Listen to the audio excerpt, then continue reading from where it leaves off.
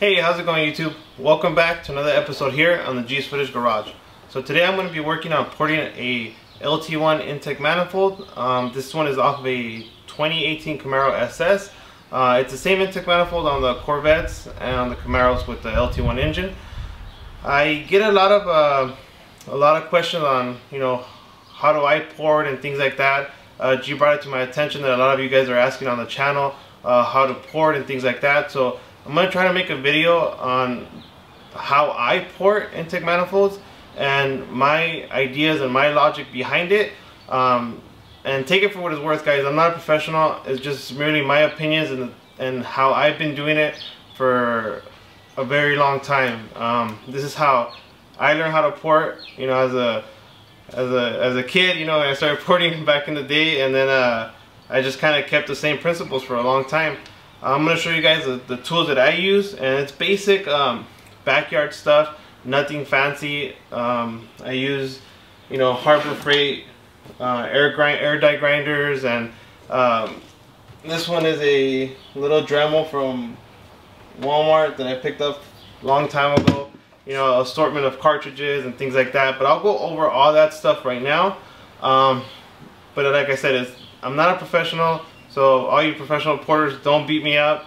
I'm just simply doing this video, highlighting some key points on the things that I do when I port intake manifolds,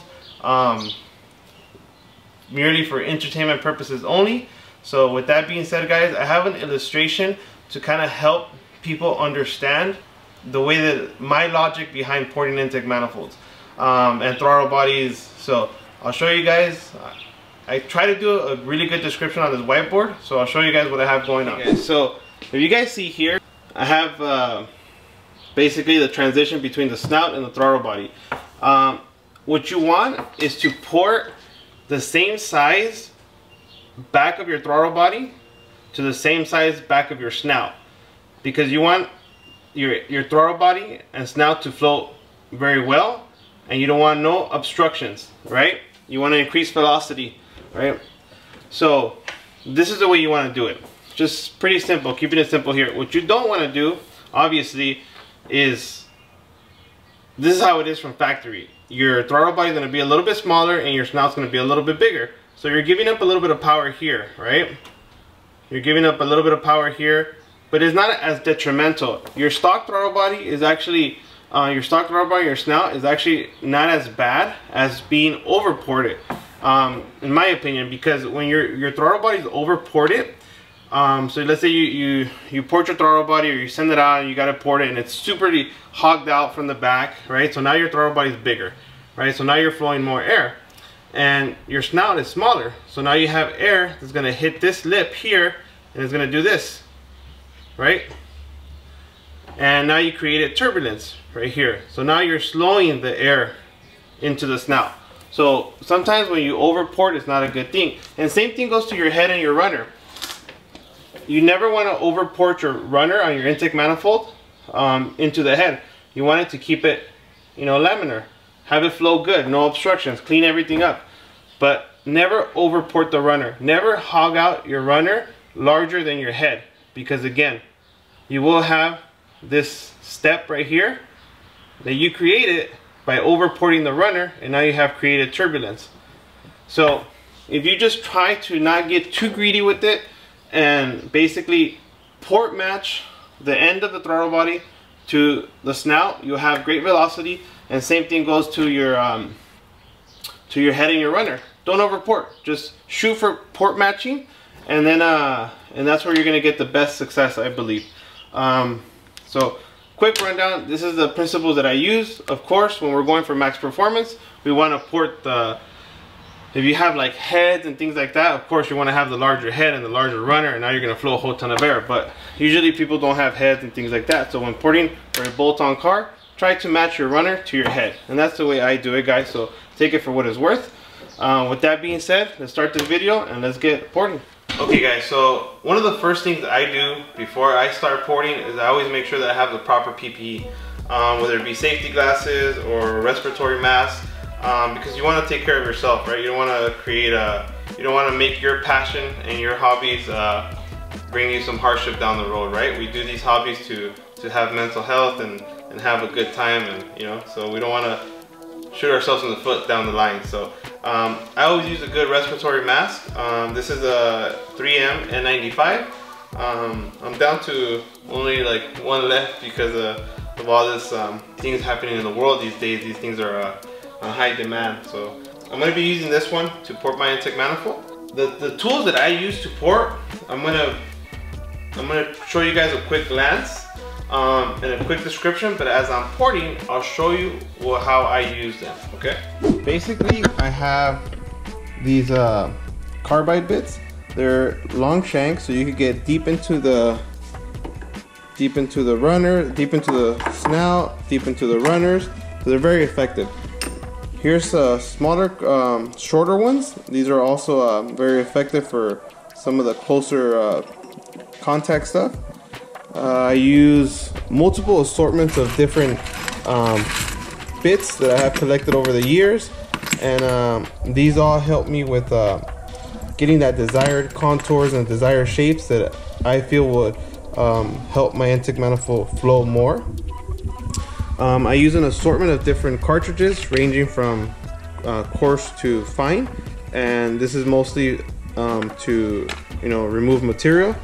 Same thing as this. These are merely used for removing material.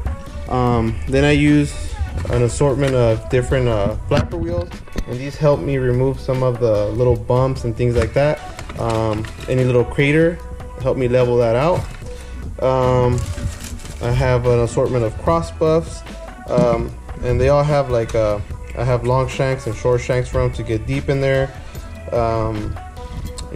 Cutting wheels, more cross buffs, and all this stuff will range from coarse to fine, and it'll help me get that really nice finish. That's basically it, guys. I use these. I get this from Harbor Freight. They're Pittsburgh telescoping gauge, and I basically just use these to ensure that I have the proper, that I have the same size runner on each manifold, and I'll show you guys that now. So basically, let's say I port this to the desired size, right? I'll try to do this with one hand here. Let's say there, right? So you lock it in place, right? I'm trying to do this with one hand here. So you lock it in place, and then you would basically use this as your guide to make sure that the runner is the same all the way down. You get your size, everything the same, and each one is the same. Because what you don't want to do is have one runner larger than the other. Everything has to be the same. So you use a little tool like this. Now, this is not probably what professionals use. This is just something that I picked up, and it worked, so I just ran with it. But that's basically what I use. I use this 1/4 inch air die grinder. Got it at Harbor Freight. Super old, still works. And then I use regular Dremels for the smaller bits. This one is I don't remember what it was. I put tape over it because it broke, but it still works. But I got it at Walmart. This thing's super old. It's probably 10 years old. Use a compressor, and basically that's it. Okay, so that was a quick rundown on some of the tools that I have. And like I said, it's just a bunch of collected stuff. If you're really just starting off and want to get the job done, probably a cartridge kit from Summit like this will get the job done. Nothing too fancy, just something like this with coarse and fine cartridges will get the job done. This stuff I just collected, and it helps you get that nice end result product, that really contoured intake manifold, right? So nevertheless, guys, let's keep going, and I'll show you guys some things that I do when porting. Okay, guys, so here what we have here is the untouched, unported snout. Okay, so the first thing I like to do is I like to cut this air tube out, and I basically just cut it here, and then make sure I contour it, blend it into the side, making sure that I leave nothing sticking out, because it will be an obstruction as the air comes in, right? So we want to make sure that this is cut out and contoured to the intake manifold. I also there's a lip back here. It's pretty deep, and usually this is my guide that I use on all my manifolds. I bring them down that 1/4 inch, which is pretty it's like a 1/4 inch, maybe a little less, but I bring them all the way down. This car is going to have a larger throttle body, so I'm going to go really paper thin to the gasket out here, just because this manifold is going to be mated with a larger 95mm throttle body, which is we're gonna have to push it to the limit. We're gonna have to bring it all the way out here, but I'm gonna try to retain the same design. I'm not just gonna do a big crazy hole. I'm gonna try to keep the same flow of it, just making it larger, removing obstructions, removing this tube, and then I'm gonna try to go in very deep in here, all the way up here, and just enlarge the whole surface area of the intake manifold all the way in here, as far as I could. Okay, so this is a goal for here. This is the goal for the snout. Let's go over to the runners. Okay, so here we go. Here's the runners, okay? So when you see the runners, you see that there's a lot of overlapping material. You see that right there? Okay, a lot of overlapping material, right? So this is flashing material that can be removed. It's overlapping material. You can basically remove all this material and increase the volume inside of the runner, right? So we're gonna basically remove that flashing and carry it all the way out. Here we go. There's a little dimple down here that I like to get rid of. That one right there. And you have to go basically all around. There's these steps all around the intake, all around the runner that you need to remove. So, and every runner is gonna be slightly different. Some will have more overlapping than others. Some will be very bad. So here, look at this one. This one has a lot of material we can remove. So basically that's it. Here's a perfect runner with flashing. There's a lot of room for improvement there.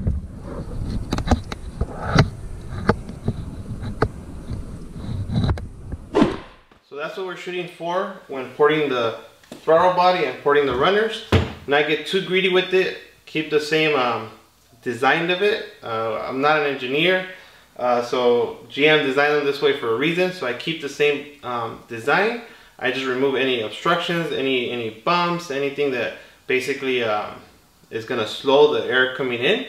And I also try to enlarge everything equally to make sure that we have a, you know, like a baby MSD kind of thing, right? So yeah, and that's what the runners look like. Definitely some room for improvement there. Just make everything laminar, carry it out, the same volume on all the runners, measure them, make sure they're good, and basically that's it. So with that being said, guys, let's port. So how I like to start porting these is by removing the air tube that runs across the snout. I use a spiral router type drill bit. It seems to be the easiest thing to use when cutting that tube, because it's very hard to get like a little circle disc in there or anything like that. So these things were pretty good for that. This one's probably not intended for plastic, but it gets the job done. So this is what I use.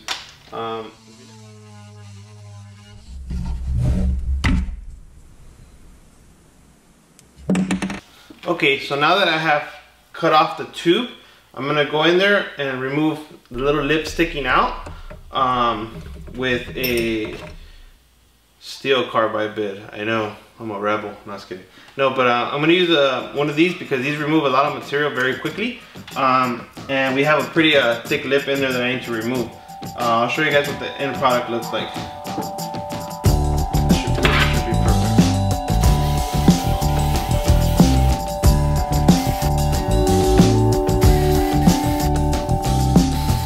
Okay, so there it is. There's no lip behind it.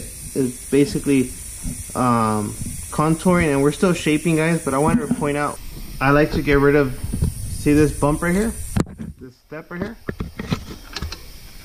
I literally get rid of it. Well, not 100%, but I bring this lip significantly down, so it could flow very well. So I'll show you what this and this looks like right now in a bit.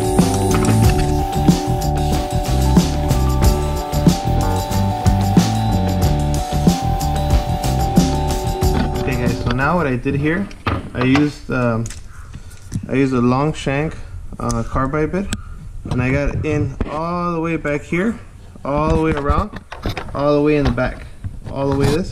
And I brought this this huge step that was here. I basically shaped it all the way out. Now right now this is the rough stages. I'm sorry. So this is where I do all the rough shaping, get all the stuff I want off, the big steps out, and I'm gonna continue to do this all the way across. You see this dimple right here? This dimple is this one right here. So we're gonna try to shave this down as much as we can, but we gotta keep in mind there's a dimple here, so you won't be able to get rid of it 100%, but you can help it be less of an obstruction by bringing it down a little bit.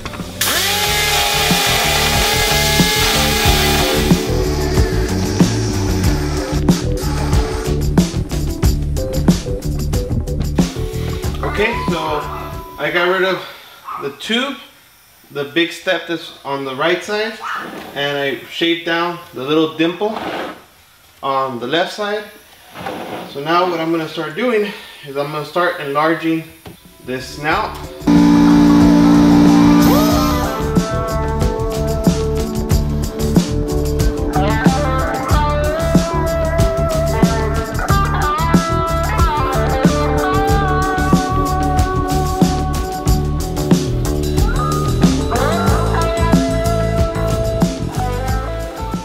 Okay guys, so I just finished shaping the snout to where I want it. I removed quite a bit of material. I mean a lot of it.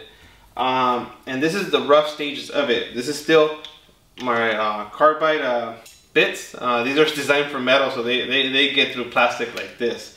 So I removed a ton of material from the snout area, and I shaped it to where I want. I minimized most of the obstructions, any bumps, anything like that, any overlapping material. I grinded it down, basically just gave it some really nice smooth lines, but now I'm left with a really rough snout. So now I'm going to go in with my cartridge rolls, which also remove material, and go through the whole process all over again. So remember, now I'm done with these guys, okay, for the snout. All this is going to be repeated in the runners, so it's a lot of hard work to do these things. But yeah, if you go faster, you know, it's pretty rewarding because, you know, you do it yourself and, you know, good elbow work, right?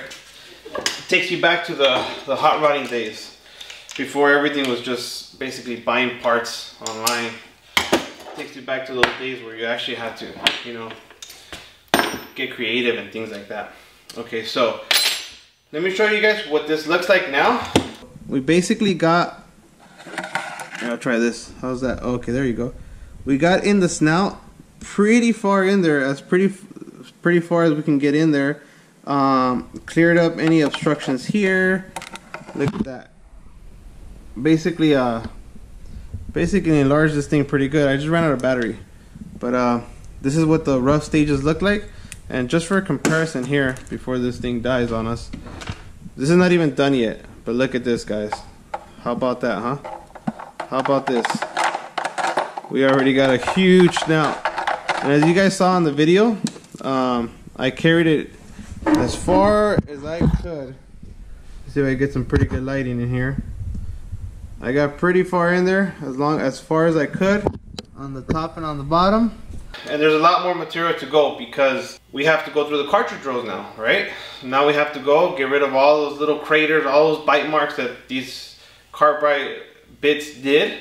But now we have to go through it again. So let me put this on the charger and I'll grab the cartridge bits. So I'm gonna start off with a very coarse cartridge roll. This is gonna help me smooth everything out. I'm gonna use a long shank to get pretty deep in here. I'm gonna try to surpass what I did with this bad boy right here, right?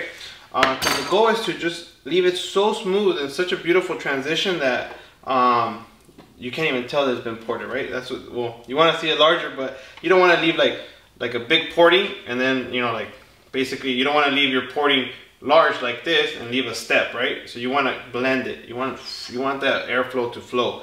So I'm gonna get this coarse cartridge roll, and I'm gonna go past what I already did, and then bring it all the way back out again.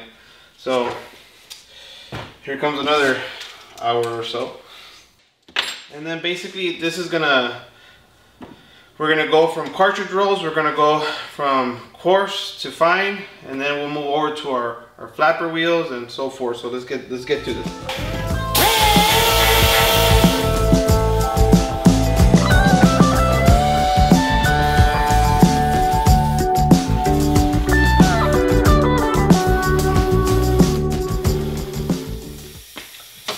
Okay guys, I just finished going through different grids of cartridge rolls to give me this finish, and as I mentioned, I went deeper into the intake manifold with the cartridge rolls to give us that really smooth transition, making sure I don't have a step. And what I mean by step is, let's say this is where the roof of the intake manifold is. I don't want to over port and have it here and then just leave it there. I want to make sure that I give it a smooth transition out. So make sure there's no step, nowhere where the air is going to hit and create turbulence. Super smooth, that's the goal. Let me show you guys how it looks like after the cartridge rolls, okay? So basically, this is what we're looking at right now.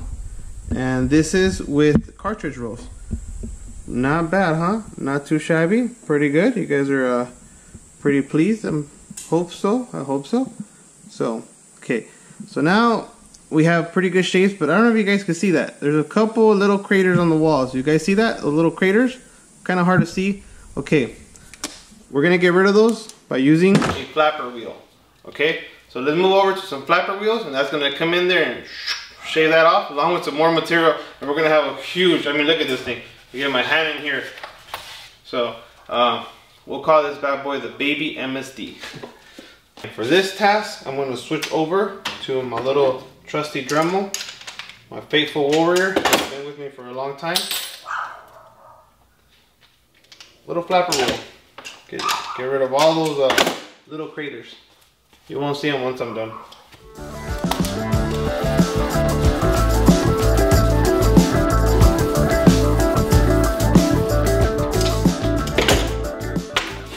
Okay guys, the same thing. You're going to want to work your way up from coarse to fine on the flapper wheels too. The more material you want to remove, the more aggressive the craters you left are there. You want to use a more aggressive flapper wheel. I don't have very many little craters. I did do a quick pass with the 60. That's actually pretty rough, but I'm moving up to an 80 just for some other little areas, and then I should be good to start using a cross buff, and then you guys are gonna like that. But let me finish up with the flapper wheel. Okay guys, so I'm basically done using the flapper wheel. I'll show you guys what the end product looks like after using the flapper wheels, and you guys are gonna really like this. See, let's look for the GoPro. GoPro, where are you? Right there. All right. Huh? Not too bad, huh? Not too bad. That's the kind of finish you guys want. Okay, but look at those transitions. You want that super nice contours. You see that? All right. Look at that, guys. You guys gotta take pride in what you guys do. See that? Go in pretty deep. Look at that. Okay. So once you got rid of all those little imperfections, all those little craters and stuff like that, it kind of give you that nice leveled snout. Once you're happy with it, let's move over to some cross buffs. Now usually this is what you'll get once you let's say you pay for a port intake manifold from like certain companies or whatever. This is what they're gonna send you. They usually just port them. What I like to do is I kind of like to kind of polish the plastic a little bit, give it that nice kind of factory look in a way, but it's a little redundant, I guess you could say. But hey, gives it the little uniqueness to our ported intakes when we do them for a car that's gonna get worked on here or something. We kind of port these for just like low key, we don't really how can I say these, market these. We just kind of do them for ourselves and a couple friends. So we try to try to leave a little mark on them. So if we ever run across them again, we're like, hey, that's my intake manifold that I ported, you know, kind of thing. So it's pretty cool. But yeah, before I keep rambling off, let's use some cross buffs. And what I mean by cross buffs is these little guys. And these little guys, just because they're cross buffs, don't take them lightly. They're pretty aggressive, and they come in various grits too. I'm gonna start with this really aggressive one, and then I'll work my way down to some fine ones. All right, I'm gonna use the die grinder for this one. As you guys can see, my shanks are, for these guys, they come shorter. So I try my best with the long shank and the cartridge rolls to go real fine on the cartridge rolls to give me that smoothest possible finish back here. But this part is going to be super polished up with these guys. So let's keep on rolling. Let's keep on rolling.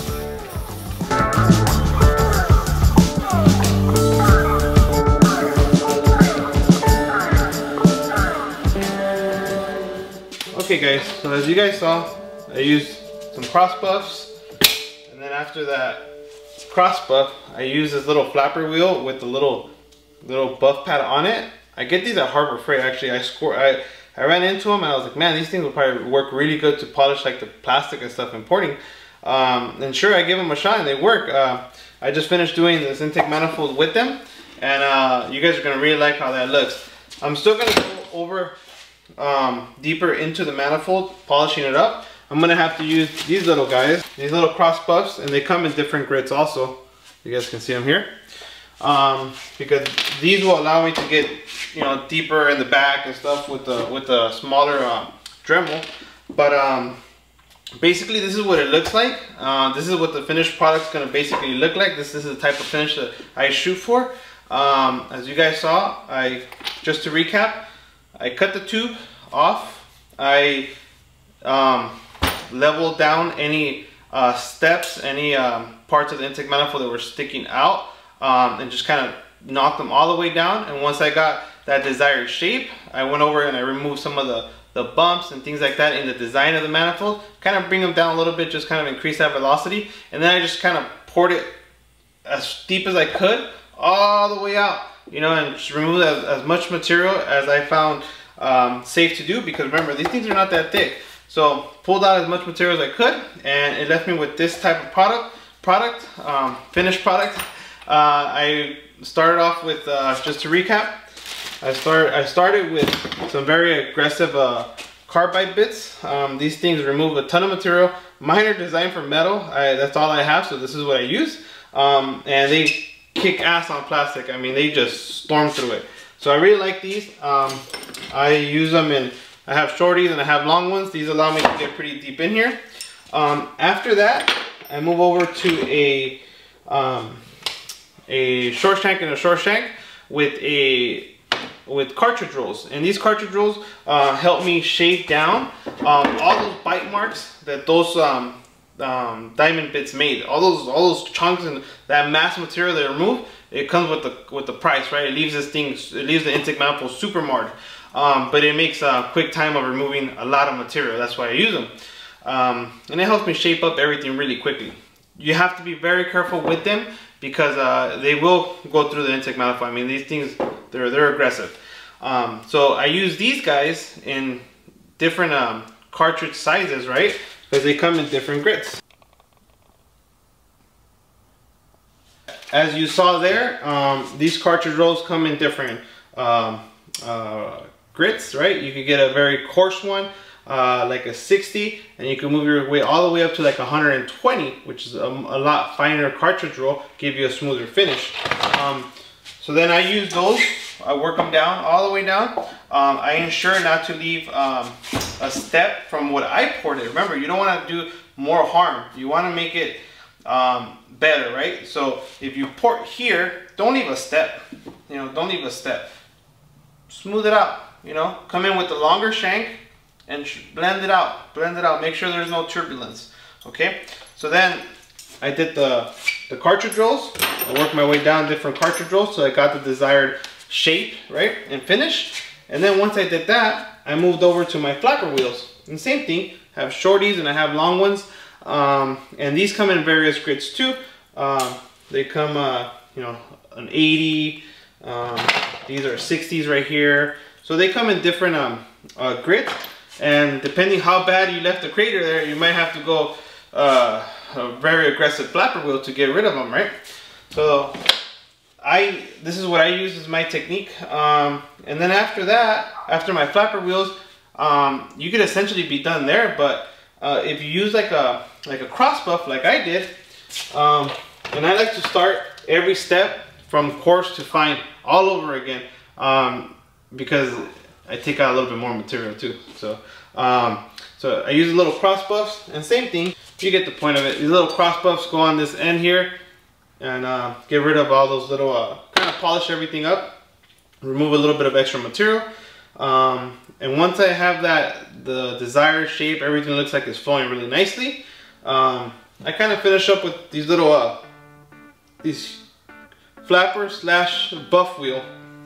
I just found these and I gave them a shot. They seem to work.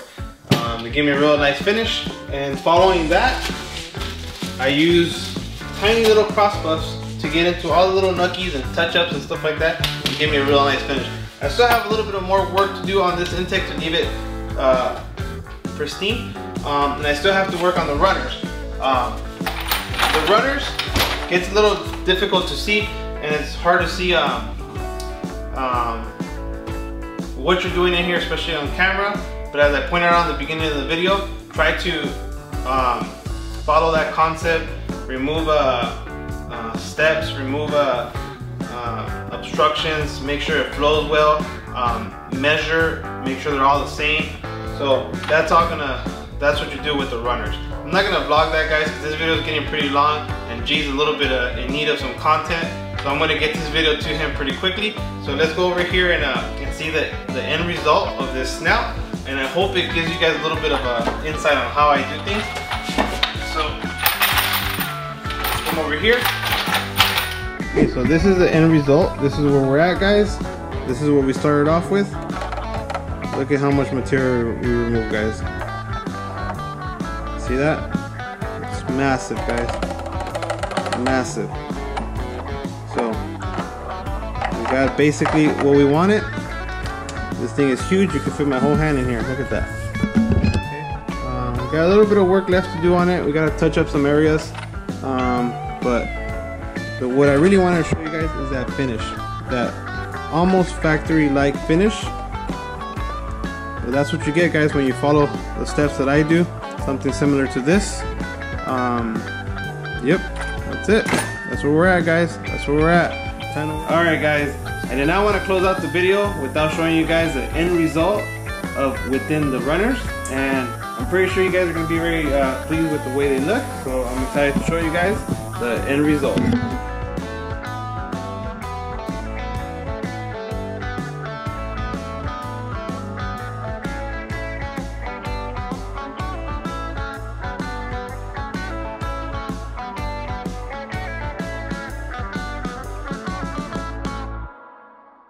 Alright, guys, with that being said, that concludes today's video. Don't forget to like, share, and subscribe, and we'll catch you guys on the next episode.